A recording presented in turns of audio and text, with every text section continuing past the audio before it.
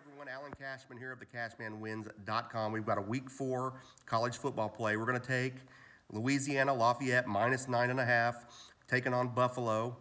Buffalo not very good. They've only going for about 3.4 yards per carry on offense. On defense, allowing nearly 6 yards per carry. They've given up already 1,500 yards in 3 games on defense, so they're not very good.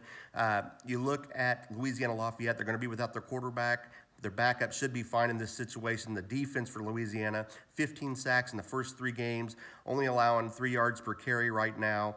On offense, they're going for about 6 yards per carry, so they should be fine. I think Buffalo's going to have trouble stopping this. I think they're going to have trouble in the trenches against Louisiana, so we'll take the Ragin' Cajuns of Louisiana for minus 9.5 this weekend for week 4 college football.